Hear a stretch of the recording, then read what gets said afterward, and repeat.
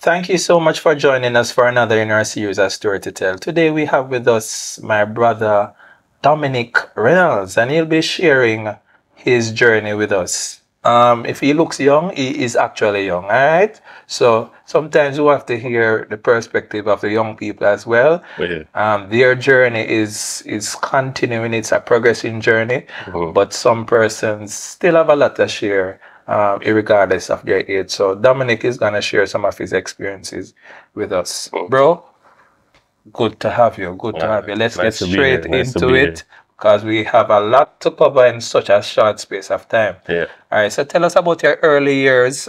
Somebody might look on you and say, you're a white man, but you're not a white man. No, you're actually born in Jamaica. Yes, yes. All right, so tell us, where were you born and the year and your parents' name and everything? So I was born 1990 at the University of the West Indies on a Saturday, I believe, to Andrea Reynolds and Michael Reynolds. Lived in Mona, so that was probably like a short drive for her to go to UWI to give birth. But yeah, I was born at University of West Indies. I know you have another brother. Yeah. He's older than, what's his name? So I have Jason. I have two brothers. One is Miguel on my father's side, and then Jason, who is good friends with you. Went to Wallman Street. We did. I remember countless years Bible study. Well, not it was Bible quiz. Bible quiz. Yes. And Lestine would come over to the house. Yes. Andrew, Kevin. Yeah, the list goes on. And all of those guys. Yeah. Precious memories. Precious memories. So you are the last one now for mommy and daddy. Yeah, I'm the last one. So what school you went to, seeing that you're born in? You went to a close by school and thing? So I went to Mona Prep. I went to Mona Prep and probably up until grade 4. Looking back at it, I used to get really sick the first day of school, and I think I was like really anxious. But looking back at it, you know, when we were younger, they never had somebody to diagnose you and say, you know. But looking back at it, it was like panic attacks. So I did kindergarten to about grade 6. Grade 6, because I had developmental issues in terms of just learning. So it would take you like 2 minutes to write a paragraph, would take me about 15 to 20 minutes. When I was younger, my mom decided to switch me to learning center, which was more smaller classes dedicated to helping children learn better. Specialized attention. Specialized, yeah, because like it was, you know, it went down from the class size went down from, at Mona Prep, it was like, what, 20, 30 children, and then went down to like 5, 6 children. Yes. So then I went there, grade 6. I didn't do my GSAT right away.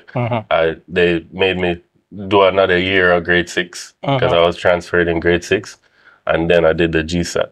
Okay. Yeah. So at that time, you know, you had those learning challenges at the time, or like, to be honest with you, when I was younger, yeah, I probably didn't really understand it. Yeah. I just you just know say something's more difficult. Exactly. Than, yeah, like when you would do maths, you're like, yo, like why am I not getting it? You know? Yeah. But like really and truly, yeah, I never really noticed it until I got to high school, where I'm just like, you know, like, but I'll say it more, but yeah. But back then I didn't really understand it at first. But when I got a little older and I was in high school, then I was like, you know what, I think I need some extra time. Yeah. So move on to high school now. What high school you went to, and tell us about that time. I did my GSAT, got into Prairie. My mother now, like she always says it, but my mom decided to switch me to Covenant. Yeah. And yeah, that was some interesting 3 years. I'll tell you that. There's a school for rejects. My God. I heard Rushan the other day, Rushan, the producer, he's Tariq. I used to go to school with him. And then some other people, but the school was for rich people, the rich society of Jamaica. So like everybody from Tony Rebel's son to, you know, Byron Lee and the Jaguars, them children was there. And then so like, but I did grade 7 to grade 9. I remember grade 7 was a class of 3 people, like me and Melissa, and I think his name was Sean. And then it just started to balloon. The school started to get popular. But certain things they did, I didn't agree with. So, you know, they used to cane people. They used to they deal with corporal punishment. Yes, that is outlawed now. Yeah. For the record, that's now outlawed by the Ministry of Education. Yeah, so. But you mentioned a school for rejects. Why did you say that? So it's looking back at it, it's like a lot of people that went to the school got kicked out of their original high schools. Oh, so it's like a last resort for them. Exactly, it's a last resort. But for me, it was just my mom at the time. She thought it was very she was being cautious, and she's like, you know what?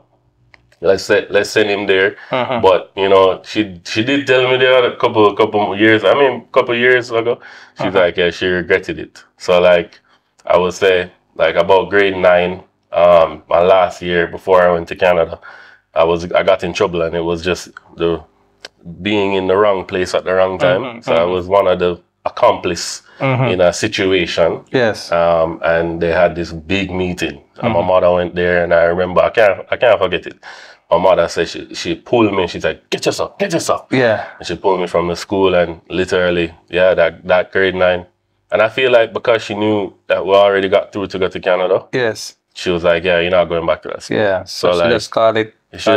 Call it a day. And then I remember the school was up in Stonehill, driving down, and my mom, I never see her so angry in her life, but she was just vexed.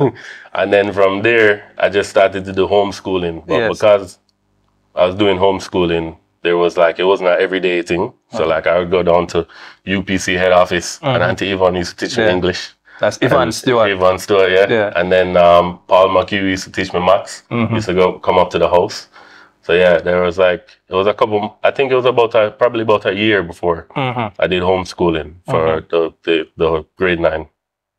Yeah. So you remember any of your friends back at Covenant? Covenant, jeez. Are there any good friends there, or are you just general speak? General. Like I really personally wanted to go to Meadowbrook because you know the people that I remembered was from Mona Prep. That some of them went to Meadowbrook. So like my good friend Matthew Mitchell, who were in his house, and then you had Nicole Reed, you had Chelsea. Yeah, a bunch of people that still connected to this day. And some of them came to Canada for university, and we link up said way. So, but yeah, Covenant was a blip in the memory that I have taken away out of my head. So, but it helped to build who you are today. Facts. You know what? Growing up in Uptown and then also going to Wildman Street helped me realize and cherish life. Yeah. Because I saw people that didn't have much, but then I saw people with much. Yeah. So you got the proper balance. So I got the proper balance. So like, you know, a majority of my family live up in Cherry Gardens and Waterworks, Orange Grove. And so like, but when I would go to church and I would meet other friends of mine, go over to their house, you know, it helps you to appreciate life.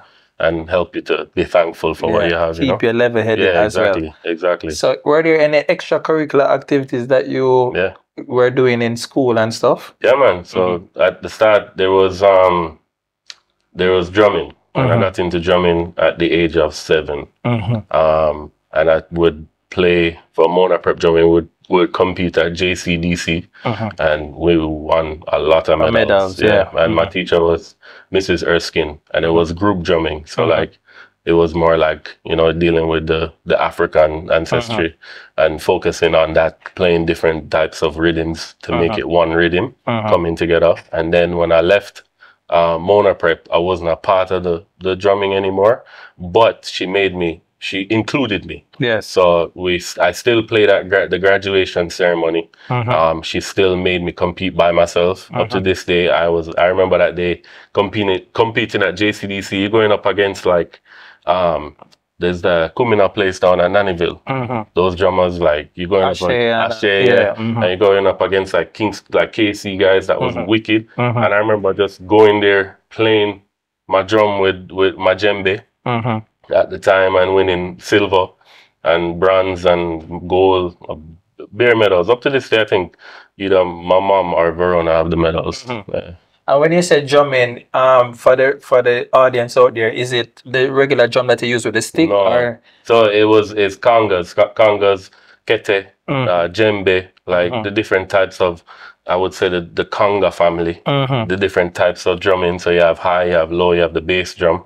So like in Jamaica, that's the focus is around the ancestry, the Rastafaris, and like just playing the down dig or Lee, or he's playing like Rasta rhythm, boom, boom, boom, boom, boom. Yeah. Yeah. So so that's what we focused on. But like she made sure, Mrs. Erskine made sure that I was always included. I guess she saw that I had talent. And then I remember, like, up to this day, going on Saturdays, my grandma would force me to go to rehearsal. To force me to go to drumming with at Peter and Paul. And I remember it, like, but now that I'm playing, I'm thankful. You're thankful for those days. Oh, thankful for those days where grandma would be like, "You're going to practice." And I'm like, "But it's a Saturday. I want to have Bible class." That's what I realized. As young persons, we don't normally recognize the benefit of going to some of these things that our parents and family advocate for us to do. But once we get older, we never forget it. Never forget it. Never forget it. So I'm indebted to her, indebted to Dennis Rushton. I played with Dennis Rushton and friends when I was like 7. And I remember he had like these 2 red LP congas at the house. So he lived in the flat, and one day he just came over. And I remember back in the day he used to do some things like you just want to hang out and stuff. Vibe. And one of it was music, and Dennis, being who he is, an amazing pianist, an amazing musician, and just like his brain is probably stupid in my opinion, you know, but out of this world. So I remember he asked me to play for Dennis Rushton and friends, and I still have the picture up to today with Dale Brown in the back playing bass. And that was like a big concert that he had and thing. And then he would ask me to come and play with him a couple shows. I remember playing with him at Swallowfield. But that was the big one for me. And I was only 7. Okay. So Pearson saw your talent from then and nurtured it and everything. So you said you migrated soon after Covenant. Tell us about that change of environment and where you went and everything. So it was 2004. Migrated to Canada. Migrated to Toronto / the greater Toronto area. And the first couple of years of migrating was hard, man. I remember it used to snow like no tomorrow. It not really snow now. Like, I think global warming take over stuff. But I remember seeing mounds of snow trying to catch the bus. And I'm like contemplating life. I'm like, bro, why my mother send me come? You're not used to this. So we used to live in Thornhill, lived with my grand aunt, but I call her my grandma. She's still alive. But I lived with my grand aunt and Uncle Patrick, Auntie Jean, and we lived in the basement for the first couple of years. And then I remember, like, it was different.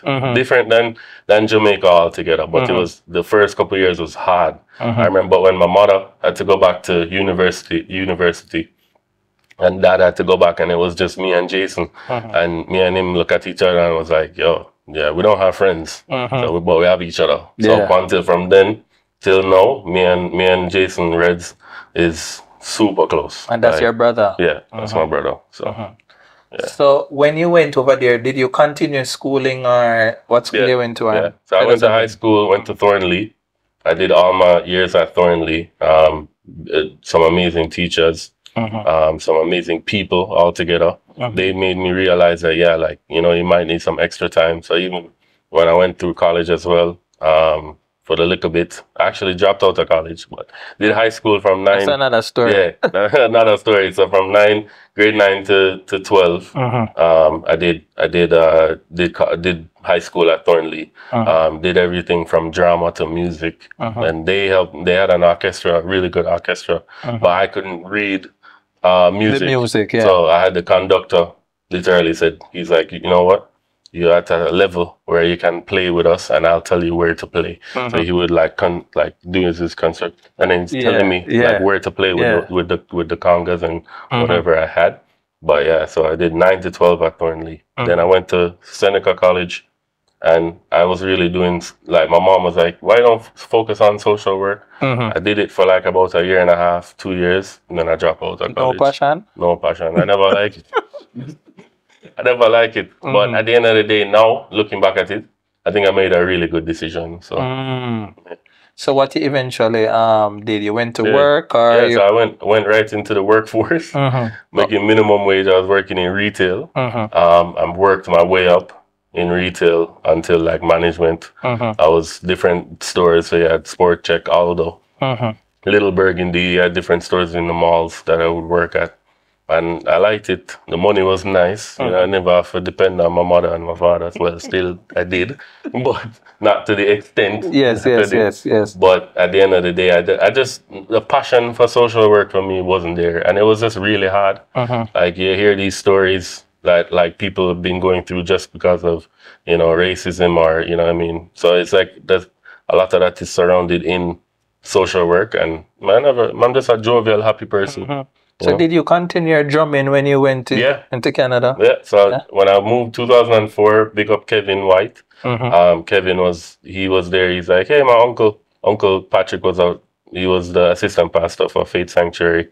Some people would know Western Road, the old church, but Faith Sanctuary was a new one, and they moved there 2003. We migrated 2004.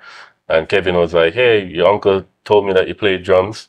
He took me to Just Drums, a drumming store in Toronto, and bought me like my congas, my bongas, my bongos, my congas, timbales, bought me everything and was like, we want you to be a part of the band.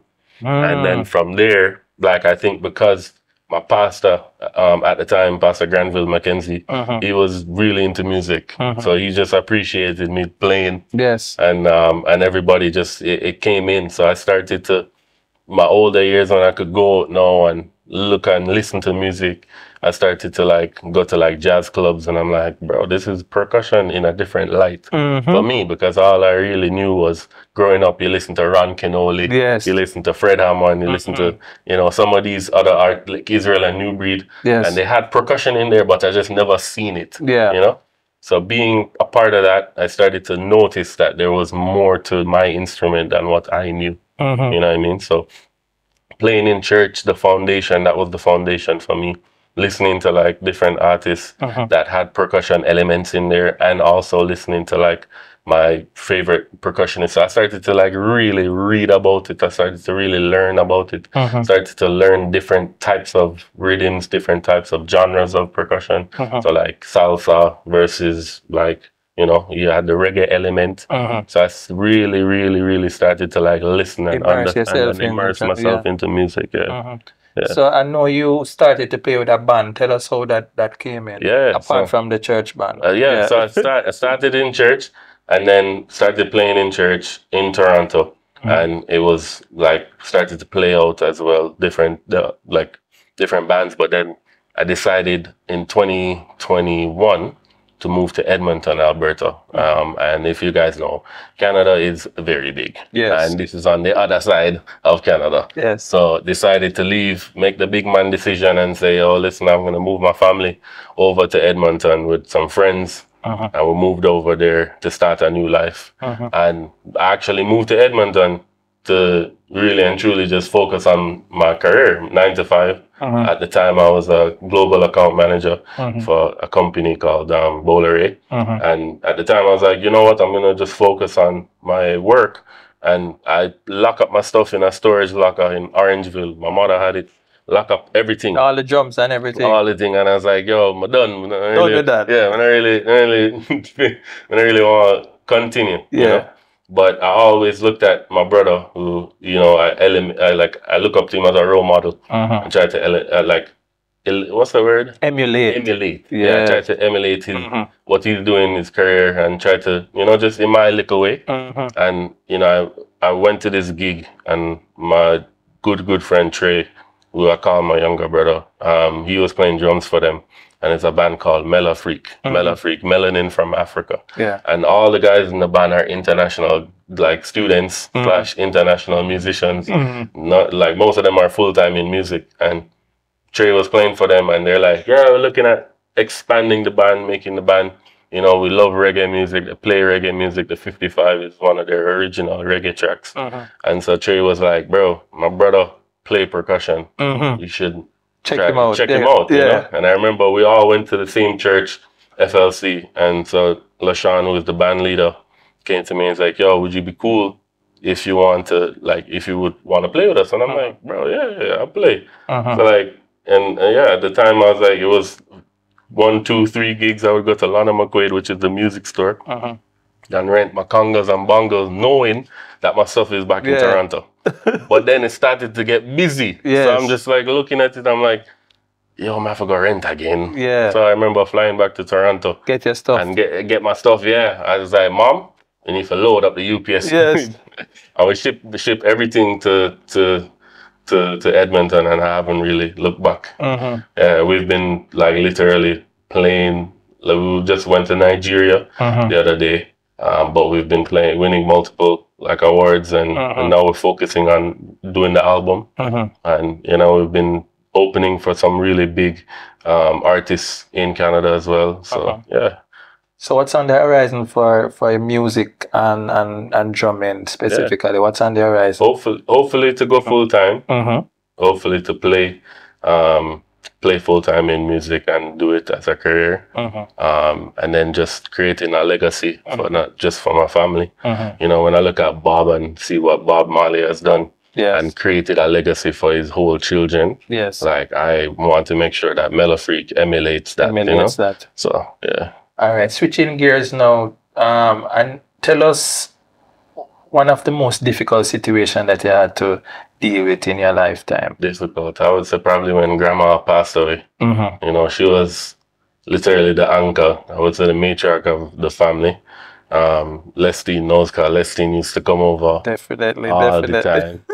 We had... That's Aunt Jenny. Most persons know her as Aunt Jenny, yes. So, when she passed away, I remember going to the funeral service, and everybody that came up there said, like, everybody in church in Wyman Street, she called for their birthday. And I was just like, yo, I don't know how she did it. Everybody, she would call them on a daily basis. How old was she when she passed away? You know what? I think she was... Approximately, if you don't remember. I think maybe early 80s. Early 80s. Yeah. You always look at Grandma and you're like, I know you're old, but you don't look old. Like she's not really getting much older. Yeah, facts. It's like she just stay in the vortex. Yes. Like right in that age. And how I remember, but I would say probably when she passed away, I came down to Jamaica for Mother's Day to spend time with her and Verona. So Verona was my grandma's caregiver, big up there. And she was basically my caregiver. She took care of me from I was born. Essentially, that's who I know. I think the first word I said was Verona. But I came down to see them for Mother's Day, and then spend time with them, and then it was a good time. But then went back up to Canada, and I remember we got a call, and they said, yo, and Jenny and Ver meet in a motor vehicle accident. And I was like, but at the time, when sometimes Jamaican settings, them not really have the urgency in what they're saying. Yes. So, but we knew it was serious. But we didn't know, like being in Canada, we didn't know it was serious. So my mom had to buy the ticket next day to go down to Jamaica. We didn't really understand how serious it was until Mom went to the hospital, saw her, and it was very severe. It was very bad. And I remember she called us and said, I think you guys need to come to Jamaica.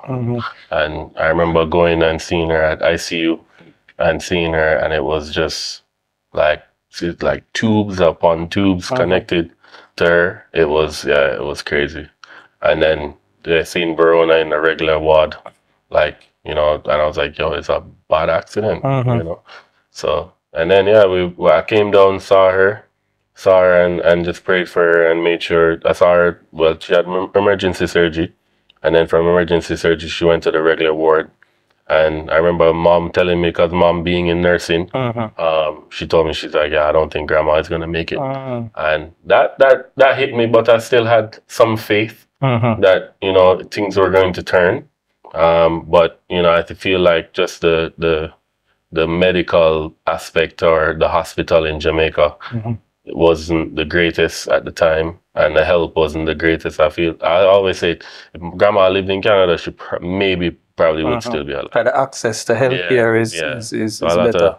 A lot very much so, but it still have its pros and cons, you know. But yeah, so when I came back up to Canada, I went back to work and I was working, and I remember, you know, we get the updates on a day-to-day basis of how she's doing and how Vera's doing.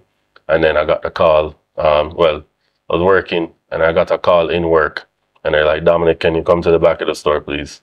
Dominic, can you come to the back of the store? And I'll never forget. And I looked and I saw Jason in the store. Yeah, and that's when he gave me the news that grandma died. And, you know, I think I grabbed like maybe some boxers and a t-shirt and a shorts, and I went right to Grandma Chicky's house. That was her younger sister that I lived with for a couple of years.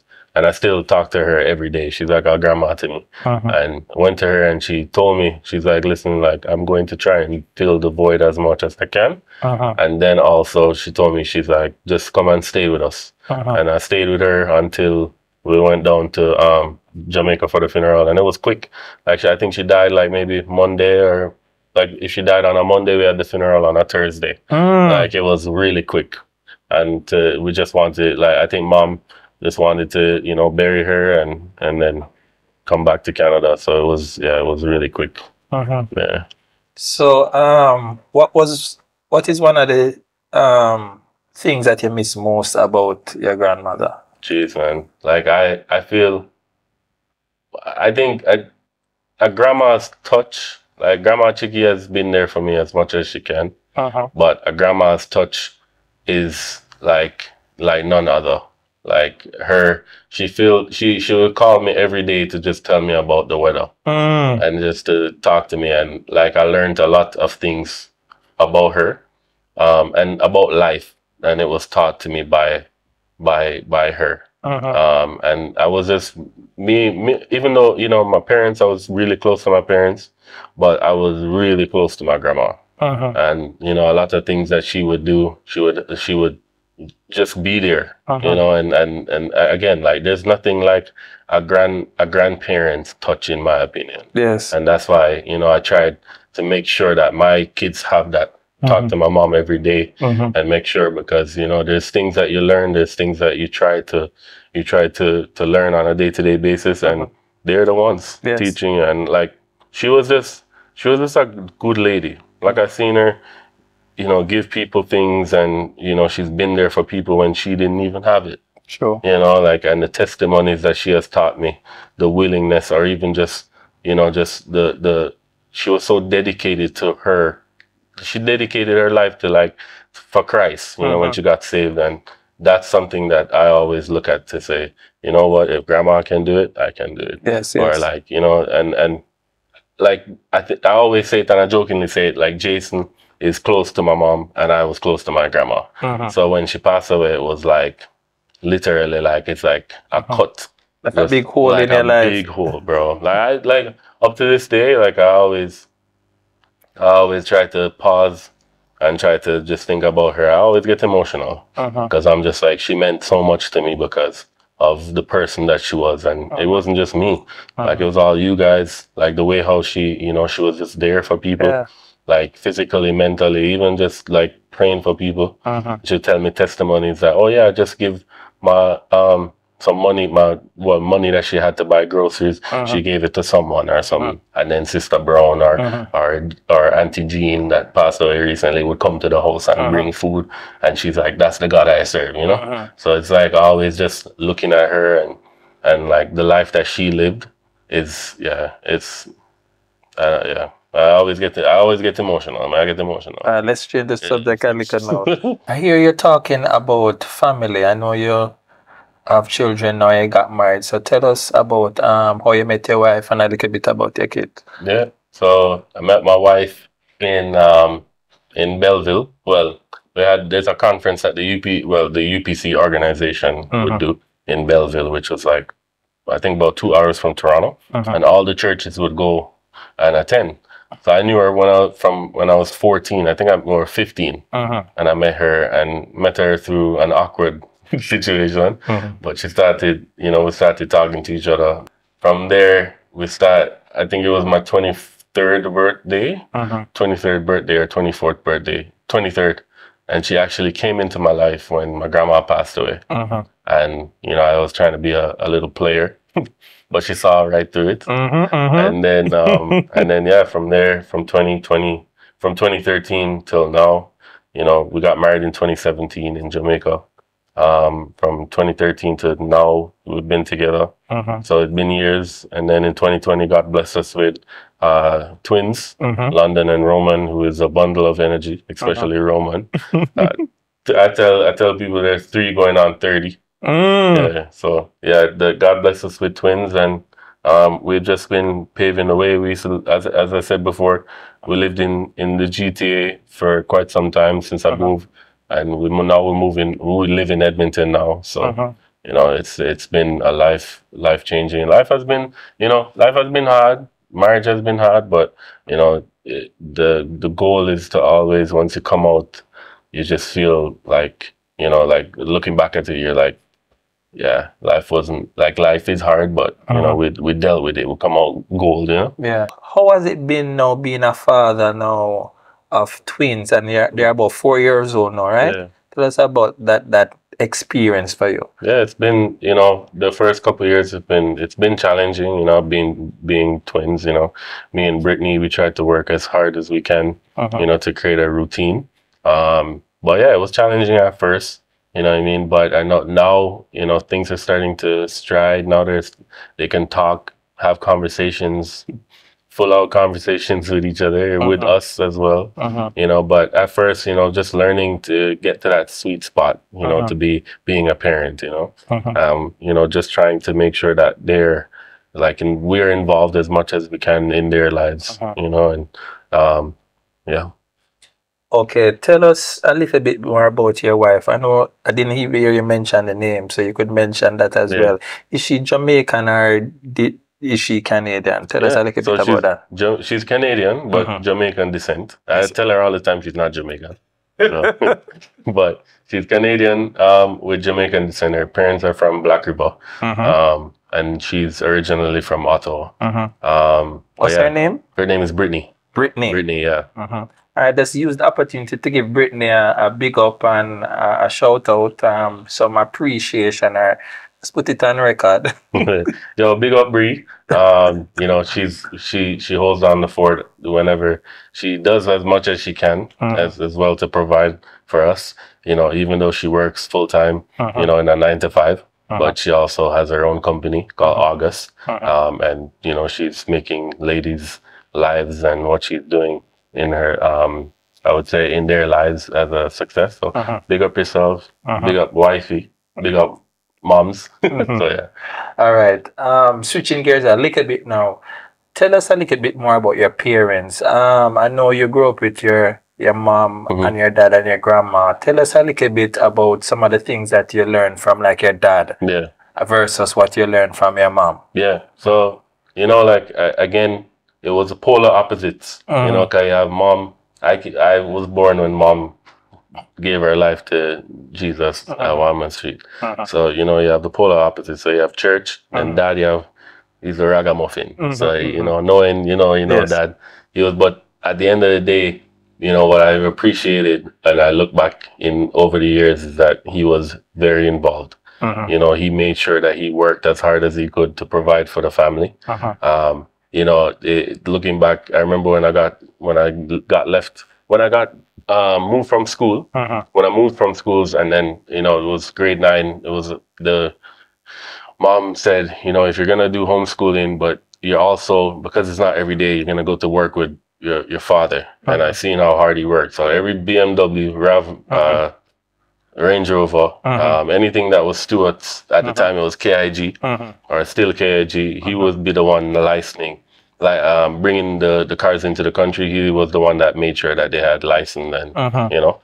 But at the end of the day, I got to spend time with him, you know, because at the end of the day, you know, he wasn't a church man per se, but he loved God, and he showed me how it is to provide for your family. And I feel that's why me and him are close, because you know, I think I get him. So but that was a hard back, I would say, worker. He loved the farming. He did fishery before Gilbert. and then he worked at KIG. And then so seeing him in daily and spending time with him, even at the farm, like I loved it. Yeah. Yeah. So what about mom now? Mom? Yeah. Mom was the polar opposite. Yes. So mom was very like she was very, I would say, she wasn't laid back per se, but she loved God. She loves God.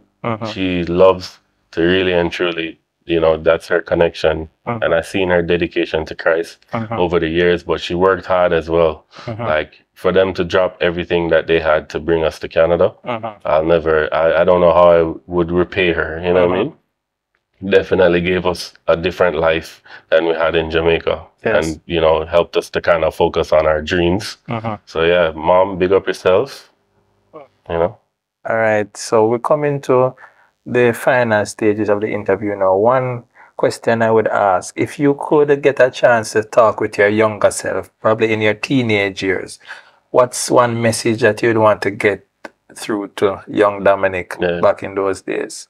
Seeing all that you have gone through in life, and I would tell younger Dominic to trust the process. At the end of the day, God is in control. Don't fret, and don't feel like he's not listening, because he does listen. And just focus on your dreams. A lot of people want you to do something, but it's what you want to do. It's your life. So all right. So as we wrap up, just want you to leave a word of encouragement for your immediate family, a message for your brother, and let's put on record your appreciation. Sometimes persons don't exactly know how we feel about them. So I want you to leave one for your brother, one for your dad, and one for your mom. Okay. All right, so you can go in any order and then we'll close. Okay, so I want to say big up Jay, big up Jason. Over the years, I've seen him work as hard as he can to provide for his family, and now he's doing things that, we would dream about as children, working with the Marleys, working with these big gospel artists. I just want to say, love you, bro. Love you, Natasha. Love you, the kid. Love the kids as well. Always looked up to him, still look up to him now. Dad and mom, you guys are in my heart, and I love you guys. I don't know if you can really describe the love that I have for them, but big up mom, big up dad. Me and mom are like this, and dad and I are like really close. So, over the years, I've learned to really look and try to emulate, what they have, because at the end of the day, I see your parents argue and stuff, but what I learned from my parents is to work hard and always put your trust in Jesus, and always put your trust just in anything that you do. Always try to work as hard as you can. Yeah. Well, thank you, Dominic, for sharing and spending a little time with us. And thank you, our viewers, for tuning in another time for another interesting interview, hearing some of the experiences shared by my brother here, Dominic. So until next time, when you join us for another interesting interview with another of our guests, just going to ask you to keep safe. Yeah, man. And like and subscribe to the team. All right.